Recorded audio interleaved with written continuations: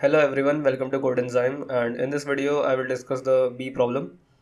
So before starting this video, I would like you to hit that like and subscribe button because majority of my viewers have not subscribed to my channel, and it doesn't cost you anything, but it will help me a lot.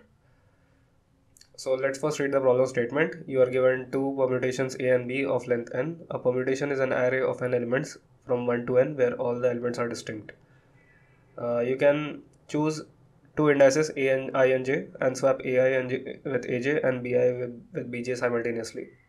You hit inversion, so you want to minimize the total number of inversion in both the permutations. I mean, in this the test cases are pretty simple, so let's just move on to the approach.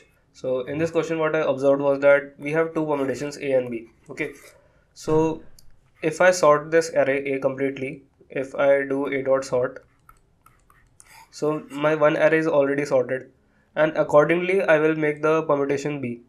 And if that happens, then I can at least reduce the number of inversions in one array to 0, and then the number of inversions in this array can be something.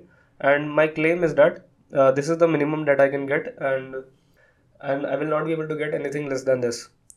So and that was my claim, and I have not actually yet proved this, but it kind of gave me a correct answer. So right now I don't have the proof of this, but it worked for me.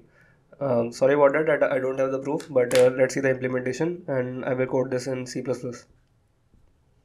Okay, so first we have the solve function, and let's see int n, and let's take the array input and b of n. Okay, and instead of taking b of n like this, what I can do is first I can take n plus 1 elements, and instead like this I will take b of a of I instead. Okay, now my first array I will just sort it, right? So I can say for I in range 1 to n, see out I with a space and slash n if I equals n, and then I can say for I see out b of I, see out b of I. Should it be b of I? I think it should be go from 1 to n only. So with space I equals to with this string and slash n only when I equals n. Now let's run this and see what is the answer that I am getting.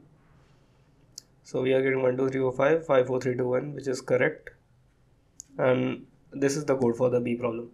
And if you were able to understand this, kindly like this video and subscribe to my channel. I will see you guys next time. Thank you.